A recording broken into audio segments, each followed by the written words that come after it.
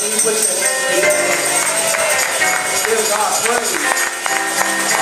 Come on, can you put some feet in and stand on your feet and give God some praise? As He's been good to you. Can you wake you up this morning? Can you start you on your way?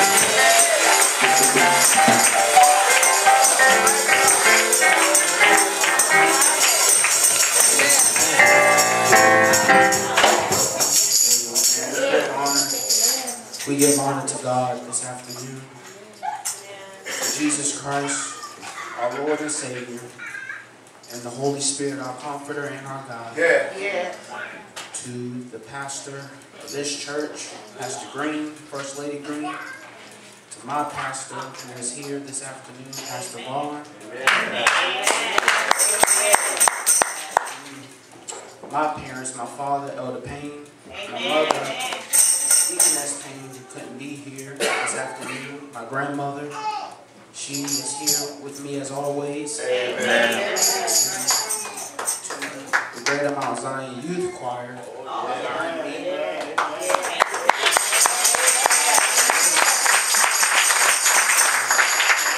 Our Greater Mount Zion, our Minister of Music, Minister Payne. Each and every one of you that is here this afternoon, can't forget about the Queen Chapel Youth.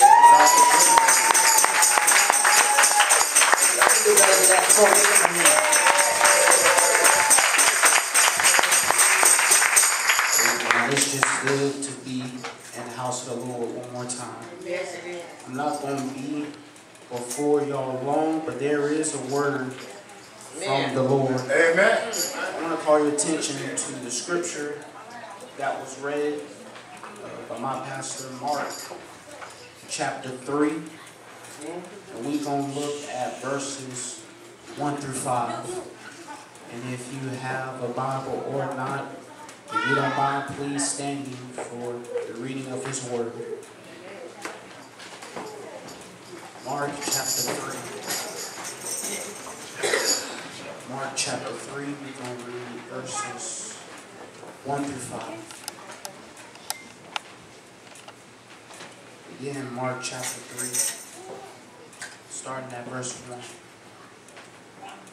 And it reads, And he entered again into the synagogue, and there was a man there which had a withered hand. And they watched him whether he would heal him on the Sabbath day, that they might accuse him. And he said unto the man which had the withered hand, Stand forth. And he said unto them, Is it lawful to do good on the Sabbath days, or to do evil, to save life, or to kill? But they held their peace. Yeah. This is my verse right here, verse 5. And when he had looked round about on them with anger, being grieved for the hardness of their heart, he said unto the man, Stretch forth thy hand. And he stretched it out, and his hand was restored whole as the other. Amen. Before y'all take y'all seats, I want you to look at your neighbor and say, Neighbor, whatever you're going through, it's going to get better. It's going to get better. That's what I want to talk about. It's going to get better. Matter of fact, if you believe that it's going to get better, I just want you to take 10 seconds and give God praise.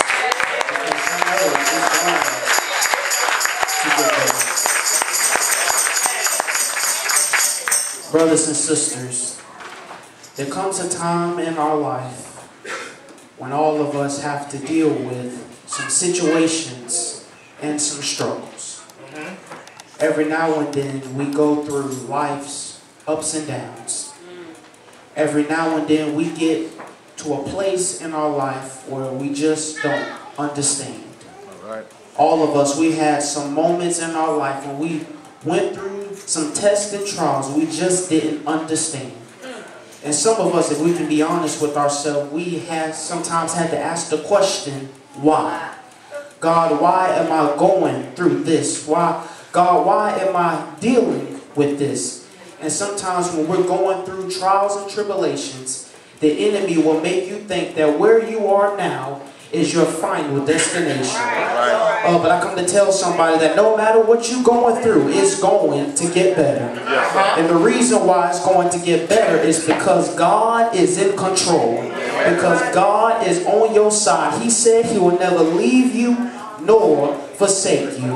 And I came to give someone good news that even when things don't look good, God is still good. Do I have any witnesses in here that can testify that you went through some things in your life, but God is still good? And because He's still good, I'm going to give Him praise and I'm going to give Him glory because He is worthy to be praised. Is there anybody in here who can testify? I'm going through some stuff right now, but God is still good. I just need about 10 people in here to testify that God is still good. God is still good. He woke you up this morning. He started you on your way. He gave you life, health, and strength. Is there anybody in here that can testify that God is still good? And because He's still good, I'm going to go ahead and give Him praise. And I'm going ahead and give Him glory because He's worthy to be praised. No matter how bad things look in your life, you need to have the mindset that you have no reason to fear because God has the final say. All right. In this text this afternoon, Mark chapter 3, it tells us and it lets us know that Jesus, He is concerned and He confronts a man who is in need. All right. And it lets us know that when He entered into the synagogue, He saw a man with a withered hand. And the word withered means to fade away or to be dried up. And my brothers and sisters, some of us in here today, whether we want to admit it or not, but we're going through some dried up situations. Right. If we can take a moment and be honest, some of us, our homes are withered. All right. Our jobs are withered. All right. Your finances may be withered. All right. Your ministry may be withered. I wish I had some help in here. Your faith might be withered. Your confidence might be withered. Your dreams and your vision might be withered. But I come to tell somebody, even though what you're going through right now, God is able to restore you. God is able to do exceedingly abundantly above all you can ask or think. And I'm so glad to know that God specializes the things that seems impossible. And it doesn't matter what people say or what people do. You got to have a made-up mind that I know that God can turn things around for you. Is there anybody in here who can testify that God is able to turn things around for you? Yeah. He was meeting the need of this man. And the texts tell us that there was some people who was watching and waiting to accuse him. And according to their tradition, it was unlawful to heal on the Sabbath day. It was their tradition. You couldn't do anything on the Sabbath day. And they were so caught up in their tradition that they didn't care about the man or his need. Right. But this man, he had to understand that if he wanted deliverance, his deliverance was based on his obedience. All right. I'm going to say that again. His deliverance was based on his obedience. And a funny thing is, a lot of us will be delivered if we know how to obey. All right. I'm going to leave that alone. I'm going to move on. But the first thing that God tells us, that Jesus tells us in the text, the first thing He tells this man is to stand forth. The word stand forth means to rise or to stand up. Jesus was calling for the man's willingness to do exactly what Jesus told him to do. If he really wanted deliverance, he had to get to the place where he had to be willing to be obedient and confess his faith in God. Not only did Jesus tell him to stand forth, but He also told him to stretch forth. All right. Now, in the mind of this man, he thought it was impossible. And I can imagine he could have felt a little angered inside. He probably wanted to argue and plead a case, against what Jesus was telling him to do. He could have got to the place, he could have said, well, Jesus, I tried before and it didn't work. He could have used his past failures as an excuse on not to do what he was commanded to do. Yes, sir. But instead of arguing with him, he obeyed the command of God. Yes, sir. And I come to tell somebody that in spite of what it looks like, you got to learn how to trust God. Amen. Is there anybody in here that can testify that I'm going to trust God? Things that it may not look good, it may not feel good, but I'm going to trust God because it's going to get better. Is anybody in here who have a mindset that no matter how things look like, it's going to get better? People can say what they wanna, they can do what they wanna, but I'm gonna trust in God because God will do what He said He will do. You got to trust Him. Yes, sir. You got to understand that God didn't bring you this far to leave you. All right. God is right there by your side. And I understand sometimes you feel like giving up. I understand sometimes you want to throw in the towel. But I come to encourage somebody, you guys got to keep on holding on a little while longer. Right. You got to learn how to trust Him and never doubt. The Bible says you got to trust in the Lord and lean not into your own understanding. But in all thy ways acknowledge Him, and He will direct your path. Is there anybody in here that can testify that I'm going to stand on His word? Yes, sir. I'm going to stand on the promises of God. And the promises that God made, He said, and my God shall supply all of my needs according to His riches in glory. Yes, sir. If you're dealing with sickness in your body, the Bible says He was wounded for my transgressions. Yes, sir. He was bruised for my iniquities. Yes, sir. The chastisement of our peace was upon Him. And with His stripes I am healed. The Bible said no weapon formed against me shall be able to prosper. Is there anybody in here that can testify that no matter how things look like, I'm going to stand on the word of God. I'm going to stand on the promises of God. Every now and then you got to say, Father, I stretch my hands to Thee.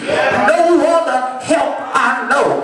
If Thou withdraw Thyself from me, oh, whither shall I go? Every now and then you got to look to the hills which cometh your help. Because all your help comes from the Lord. What a friend we have in Jesus. All of our sins and griefs to bear. What a privilege it is to carry everything to God in prayer. And I stop by to encourage somebody. You got to hold on a little while longer. Don't give up. Don't quit. Because it's going to get better. But you got to praise Him in advance. Is there anybody in here that's going to praise Him in advance? Because you know it's going to get better. We've been made endure for a night, but joy cometh in the morning. Be not dismayed for whatever the time, because God will take care of you. Is there anybody in here that know that God will take care of you? He'll fight your battle. He'll wipe tears from your eyes. He'll give you joy and sorrow. He'll give you hope for tomorrow. It's going to get better. Grab your neighbor by the hand and say, neighbor, it's going to get better. But praise Him in advance. Do not wait till the battle is over, but shout right now. Give God glory right now, because it's going to get better. Hold on a little while longer. Keep the faith. God is not through with you yet. It's going to get